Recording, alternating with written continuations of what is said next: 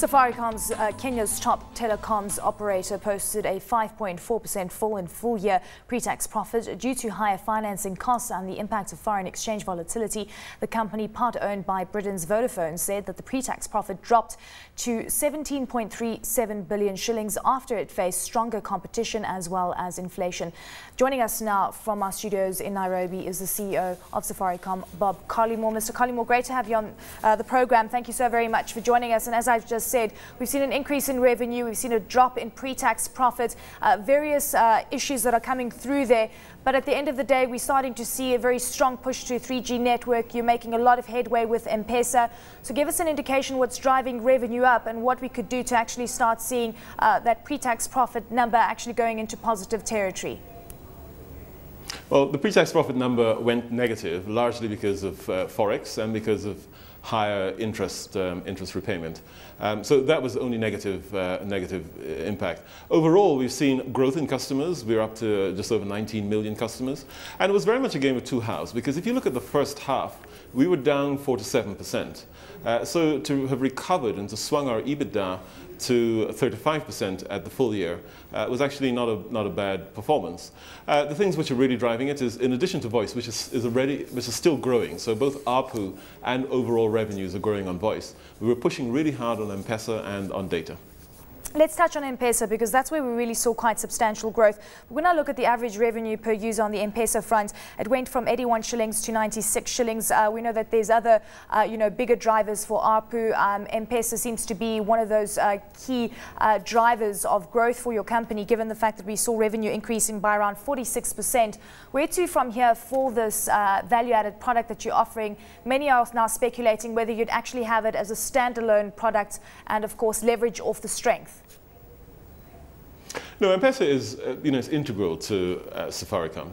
It was developed essentially as a loyalty tool, and it's worked very well. And now it's moved into positive EBITDA territory. The ARPU has grown because we've got more users using it, and we've got more things that you use it for. So recently we've reduced the lower limits. So now you can transfer as little as about 12 US cents. Which is the most efficient way of transferring cash. And at the higher end, you can transfer as much as $1,400 per day. So by increasing the number of things that you can use M-Pesa for, and indeed the number of customers. So we've got about 15 million M-Pesa users at the moment. That has been driving ARPU up, but there's no intention to break M-Pesa away from where it is now. It's performing very well, and it's got a lot of growth left. With regards to the average revenue per user, and as I mentioned, it's up now to 96 shillings. How much more growth could you actually, foresee happening there? I know a lot of the airtime transfers that are actually occurring are happening through M-Pesa, airtime that is actually being bought. So that also being quite a positive element. A lot of the ARPU growth actually has been voice ARPU growth, and a lot of people don't believe that there is still growth left in voice. And we've demonstrated, because we took a bold step back in October to readjust prices. So we effectively increased prices, and we recall that we had about just over a year of a very fierce price war here. So we took a bold step to put the price up, and the market has sustained. Many of our competitors haven't done so, but they make their own business decisions, not me. Absolutely, and I mean voice from 294 to 303, and that's the ARPU number that we're looking at. You spoke of the price war. You're looking at a very fierce competitive environment, but you still have quite a strong market share. I mean, we're still looking at market share of around 67%. It's down from around 70% in 2010, Mr. Collymore, but we're still seeing a very sustainable number coming through there. Is this now as the kind of level that you're comfortable with? Do you believe that you can maintain this market share despite the fierce competition that's coming to the fore? Yeah, we believe we can maintain market share, and there's subscriber market share and there's revenue market share. And we believe, although not everyone disclosed their numbers, we believe that we've got a higher revenue market share than the customer market share. And we're comfortable currently where we are. We'll probably lose an extra few points of market share over the course of the next 2 years or so, but providing we're north of 60%, then I think we're doing pretty well. I'd also like to touch on interconnect fees. We know that there's going to be another move to drop interconnect fees. This is obviously going to be, negative for your company as well. What kind of impact are you pricing in? Are you preparing for this move? Well, I think it's by no means a foregone conclusion that mobile termination rates will come down, because we've been saying that you need to have a proper cost study. But if it does come down, then it will have an impact. At this stage, we haven't calculated exactly what that is, but given that we are a net receiver of termination, then it will have an impact on revenue. But we've actually factored that into our planning for the coming year. And what kind of impact then are you expecting down the line? I mean, if you're factoring it in, what is the worst case scenario? Well, we're not actually happy to disclose that just now. But given that most of our traffic stays on net and most of our competitors' traffic actually terminates on ours, we are a net receiver, and we'll see a little bit of an impact. But overall, we continue to give the same guidance that we have earlier, which is that we will see single-digit growth, and we will see revenue growth, and we'll see margin being maintained at the current level. But how much revenue split with regards to the impact? Well, the interconnect fees. How much of that those numbers contribute to the overall revenue number? Is it a really large chunk? Would you say that a lot of the revenue comes through from interconnect fees? It's not a really large chunk. I mean, the real big impact for us isn't about the revenue fee. The real impact is if termination rate comes in below the absolute cost of terminating a call, then that'll have an impact, and that's why we're arguing against further reduction. What's interesting is that you are rolling out 3G quite extensively. We know that you had a product, unlimited wireless, of course that offering now been scrapped. What kind of move are you going to be making going forward to ensure that you do remain competitive in this space? At the same time, obviously quite expensive exercise to roll out 3G. I'm sure that you actually need to look at new towers, one would assume. Yeah, I mean, a big part of being competitive is by being the biggest network. So we have 5 times as many 3G base stations as our nearest competitor. That in itself is a competitive advantage.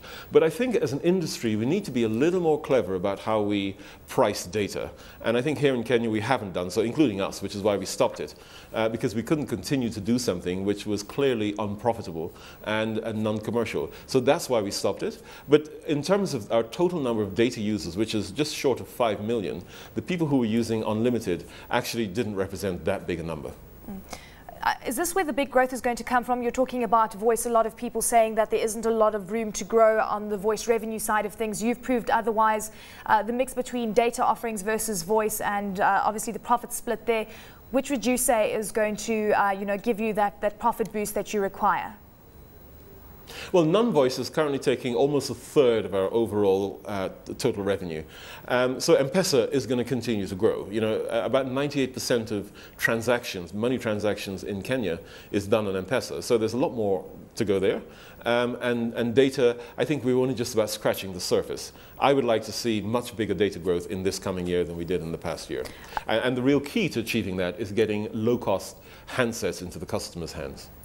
What's also interesting is that you've increased your dividend. I'm sure a lot of investors are seeing this as a vote of confidence with regards to growth in the future. Could you tell us about your dividend policy going forward?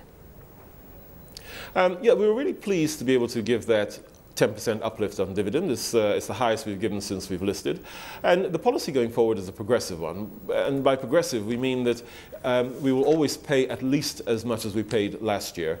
It'll be determined by a number of external factors, because currently interest rates are still sitting at about 18% on the central bank rates.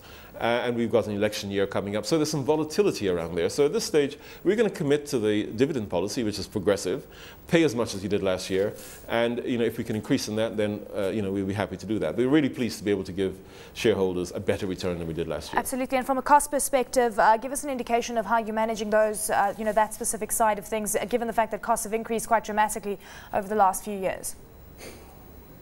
Yes, costs have increased, but again, this is a game of two halves. So if you look at costs in the first half and the second half, it remained relatively stable, whereas revenue grew. So we drove a number of initiatives around transmission costs and generally OPEX costs, managing our OPEX costs much better. So our headcount, for example, remained flat across the year. The growth really was much more inflationary driven than anything else, because when you're running with as high as 19% inflation at some point during the course of the year, it's difficult to contain those costs in the same way. But a number of very harsh cost-based initiatives as we go forward. And what we've effectively done this 6 months is to reshape the business in order to operate much more efficiently. So we're pretty confident that we will get our costs in line with industry norms outside of Kenya.